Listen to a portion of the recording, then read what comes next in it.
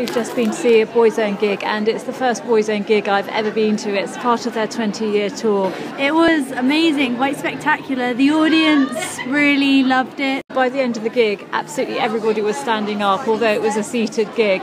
Everyone was standing up and dancing along, and you could see arms swaying all around the arena, couldn't you? You could see phones lighting up, yeah. You know, creating the nice vibes for the from the band towards the audience. There was a lot of chat. They did a great tribute to Stephen, didn't they? They did, really yes, when they touching. sat down, and they almost had dinner with us when they had wine glasses, and they were involving the audience into their performance. Didn't you think that all the images that they had on the back, they were really cool? They really emphasised what was happening on the stage and what was live. At the end, earlier on, they'd run a competition whereby you had to text in, and one person was selected to go up on stage at the end of the show and meet them. And so they got this girl up on stage. It wasn't Megan, was it? I think it was Megan. Was it? Anyway, yeah. She came up on stage, and what they did was they telephoned her husband, and they had a little chat with her husband while she was on stage, and they kept saying to her husband what a good dancer she was.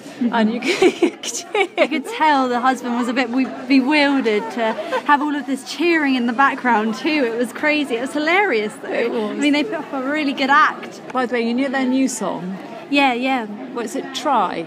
The beats in it were really like powerful, very slightly powerful. grungy. Yeah, and you could hear the bass too. Yeah. You could hear it underneath. Yeah. Also emphasising the main tune, and it was great because all of these new tunes that you wouldn't expect the audience to know, they still participated in, and because the atmosphere was so nice, they were able to. Boyzone are absolutely adored, aren't they? Their own, they really do. It was slick, it was just perfect, it was well performed, well practiced, and they'd obviously rehearsed quite enough. Yeah. You know, it was all the transitions, they were smooth, kept the audience involved.